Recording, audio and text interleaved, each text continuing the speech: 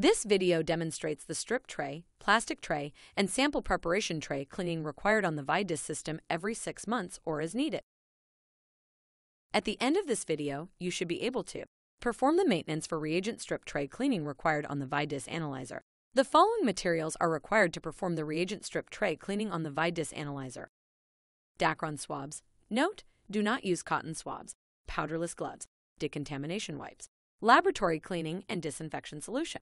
Note: the cleaning and disinfection solution and wipes should contain concentrations lower than or equal to the following: 70% for ethanol, 70% for isopropanol, 0.05 molar for sodium hydroxide.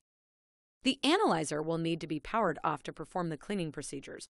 To power off the analyzer, click on the red close icon, located in the top right-hand corner of your work window. The following dialog box displays. Click Yes. The Windows desktop displays. Note if the BCI link window is open. Click on the red close icon in the right-hand corner of the BCI link window to close. Turn the VIDAS analyzer power switch to off. Then disconnect the power cord.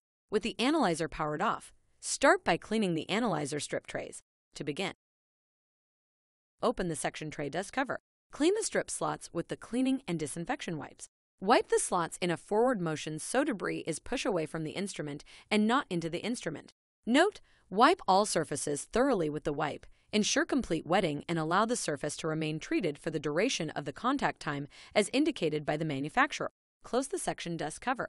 Repeat this procedure for each section. Next, clean the plastic trays. Open the section tray dust cover. Push the strip tray into the instrument in order to have access to the plastic tray. Clean the plastic tray with cleaning and disinfection wipes.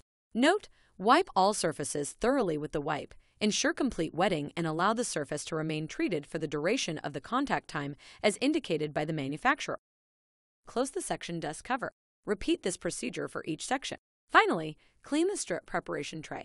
To begin, lift the handle on the strip preparation tray and tilt the tray forward. Clean the strip preparation tray with cleaning and disinfection wipes.